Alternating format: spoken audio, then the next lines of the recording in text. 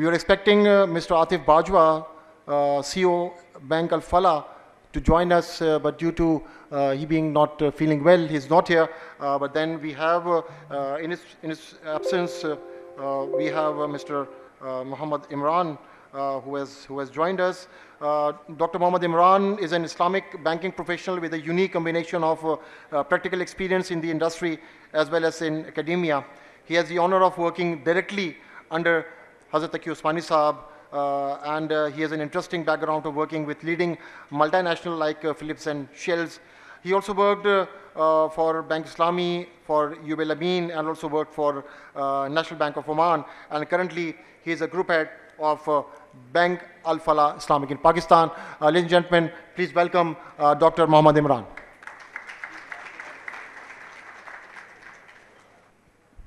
Bismillahirrahmanirrahim. Alhamdulillahi Rabbil Alameen. Wassalatu wassalamu ala Sayyidil Mursaleen. Muhammad wa alihi sahbihi ajmain. Rabbi shrah li sadri wa yassir li amri wa halul uqdatan min lisani yafqahu qawli.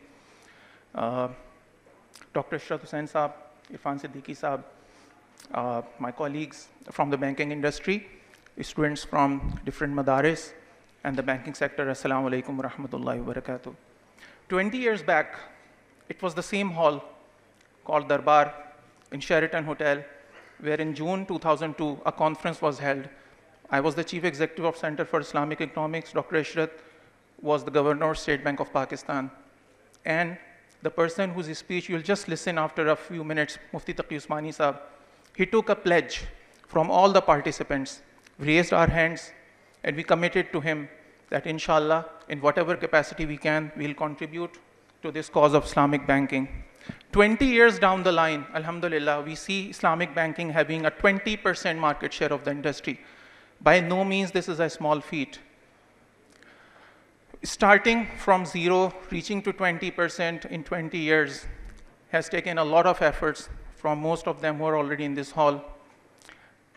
But that is what I call Islamic Finance 1.0. That was the first step of the journey. And that was more focused on Islamic banking in letter. We had to lay down the foundations of Islamic banking in terms of the infrastructure, in terms of the branches, in terms of the Sharia compliance governance framework, in terms of the product development, in terms of the development of the Sharia scholars as well as the banking professionals.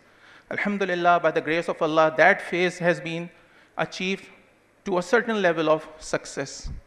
But that takes us to the next step of Islamic finance, that I call Islamic Finance 2.0, and that is Islamic finance in spirit. So what is Islamic Finance 2.0? To understand this, let's understand the two mindsets that are practiced globally in terms of the business and economic practices. The first mindset is the mindset of taking, of grabbing, and that is based on the strategy of C and G. The C stands for competition, and G stands for greed. So cutthroat competition, rat race, all these jargons have been come up from that competition and greed that is engraved into the mindset of taking. Then there is that mindset of giving. And interestingly, that is also based on C and G, but that is cooperation and generosity. Islamic finance in its spirit is based on the concept of giving, not on the concept of taking. So what are we doing in terms of cooperation and generosity? How much contribution can we make in Islamic Finance 2.0 towards the society? For that, I'll quote an example that we often quote to our customers. That is, what is the difference between Islamic and conventional? The easiest way out is slaughtering an animal. So we say, when you slaughter an animal without taking the name of Allah subhanahu wa ta'ala, although the meat might be tasty, but since the process has not been followed, it's haram. What if the process has been followed? Bismillah, Allahu Akbar has been recited. The slaughter has been done as per the Sharia.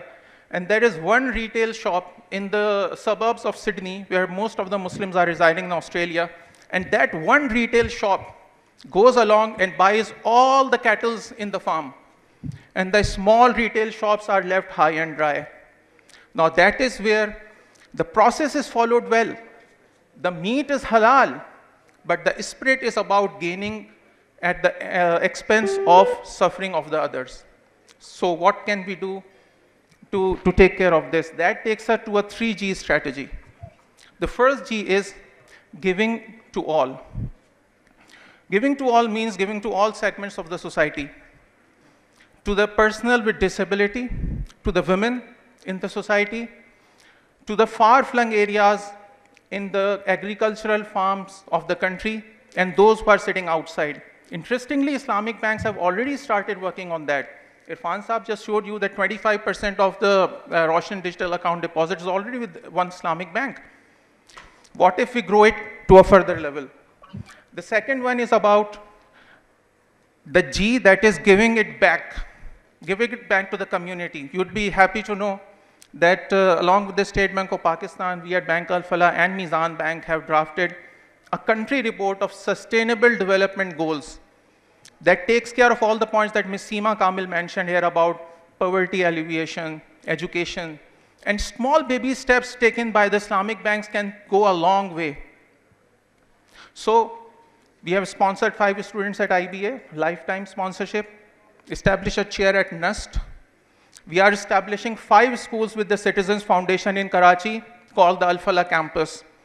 These steps can go a long way towards the development of that workforce that eventually will work in the Islamic banks. And the third G is giving it forward. The Gen Zs, the ones who are born after 1997, they basically are now 25 years old, and they comprise of 22 million in Pakistan only. So now we have to introduce this course of Islamic banking not only at the college level but at school level.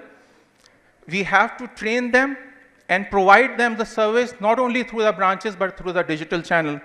I am sure if we go along with this way of the concept of giving, practicing the 3 Gs of giving it to all, giving it back to the community, and giving it forward, Islamic Banking 2.0 will be a success just like we had in the last 20 years. Thank you very much.